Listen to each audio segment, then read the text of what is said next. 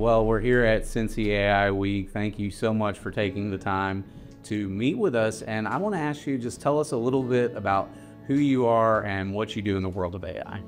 Yeah, so I am a penetration tester by trade, so I'm an ethical hacker, is what it boils down to. Now, there is a big overlap between offensive security and AI. Obviously, AI is coming into the world very rapidly, and as such, there are brand new vulnerabilities that are popping up everywhere. So it is my job to test those and to kind of pull those out, put them into the light, and then have people fix them. And it's really a passion of mine to make sure that companies are secure. One of my mottos is think evil, do good, and that's something that I really take to heart. And as a company, that is something that we do every day. Okay, and what got you started into hacking? So I think I got into it by accident, really. I came across the idea of ethical hacking one day. I was actually in middle school, I think, and it was by accident. I had a newsletter in my email inbox, and it had something along the lines of, "Hey, learn how to hack," and I was like, that's cool.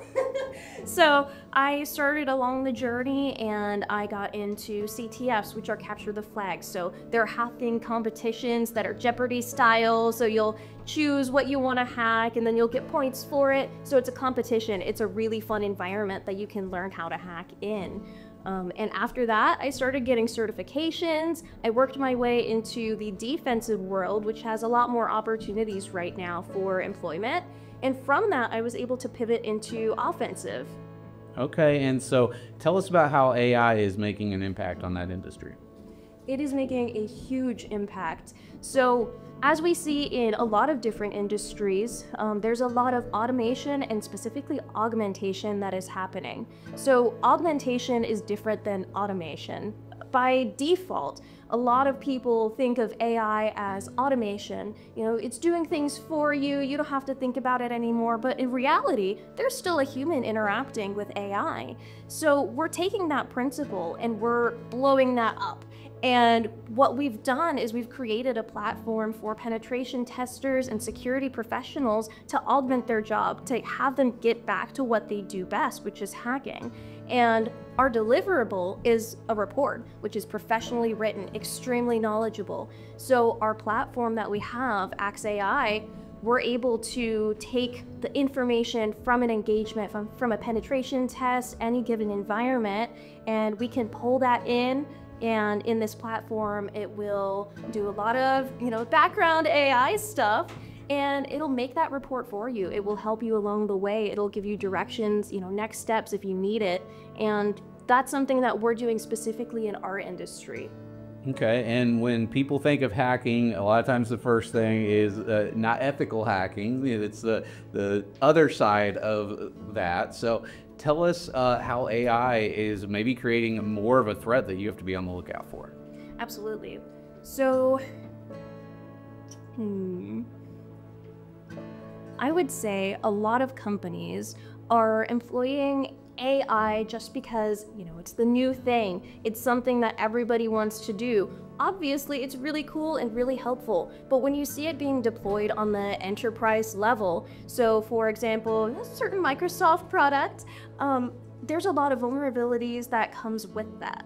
So you will see these AI solutions being implemented across the board without any compartmentalization or containerization. So one employee has access to most of the information throughout the company. An attacker can leverage that if they're already inside that environment, and they can, if they've compromised somebody in a help desk, they can now compromise HR simply by interacting with that AI agent.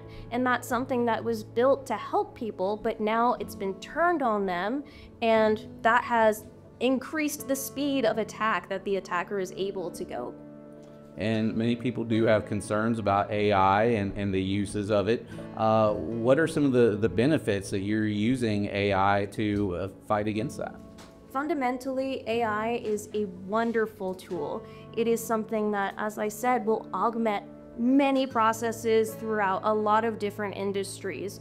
And that is a really beautiful thing. We're getting people back to what they do best. The only issue arises when AI is implemented insecurely in an environment where you're taking on third-party risk without realizing it. You have to do your research, you have to make sure you're utilizing it well. Don't put personal or company secrets on a cloud provider, do that on a local AI. But as long as that is the case and that's happening, the risk is a lot lower and the benefit is way higher.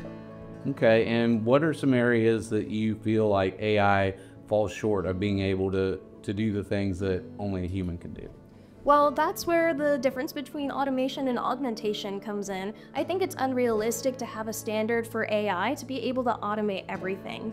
There are a lot of things that only a human can do. We have logic, we have reasoning, we can ask questions. That's one thing that, how many times has ChatGPT asked you, hey, can you clarify on this? How does that work? Tell me more about this. That's something that a human does. We pull in more information that's not just from an algorithm. We're able to think about it. We're able to process things differently than a computer. And so we still need that. I don't think that AI is going to take over many jobs. It will definitely augment them. It will look different, but you will be more effective at what you do best. So it's changing the workforce, not necessarily replacing it. What do you feel is the best way for that collaboration to come together of the human input and the AI tools? I think it's really something that is intuitive to a lot of people. I mean, when you have LLMs that you can directly interact with, like, ChatGPT and different platforms where you have generative AI, that's something where people, my parents, my grandparents, they're using it very easily. It's something where if you're interacting and talking to AI, it becomes less scary in a way, and you're able to interact with it more freely and more fluidly. So tapping into that, having companies, after deploying and implementing AI securely, having those generative AI capabilities and those chat capabilities, having that will help implement it in the environment more smoothly. Okay. And what are your predictions for the future? What do you see are the next steps in the world of AI? Personally, I see AI in almost every sector of business out there, from healthcare to HR to really anything. If you think about even just taking notes, everybody at some point in their life will take notes on a meeting or a phone call. That's something that AI just is good at, It's able to summarize information and put that down in an easy to read human format. And even just that is one small example of what we can see in all areas of business. But there are different areas where in every job that you will find, there's something that AI would be good at, that humans find mundane, repetitive, take away from their real job and their real position. Anything that's busy work, that's something that AI can really help augment. Okay. What's Emma's superpower? What's the thing you do that AI will never be able to replicate? Well, I think taking an environment, so a web application, a network, and being able to hack it, that's something that I don't think AI will ever get to the point of doing. That is creating something new out of context. So you're taking a tool it has a legitimate use case, you're living off the land, and you're able to take that and exploit it for something it wasn't purposefully built for. AI can only take in what it knows, at least right now. Now, in the future, when we have true AI where it can think for itself, that's not something that we really have right now. That might be a different scenario, but still taking information and using that to create something completely new, that I don't see AI ever taking. Well, thank you so much for taking time out of Cincy AI Week to share with us. Thank you so much.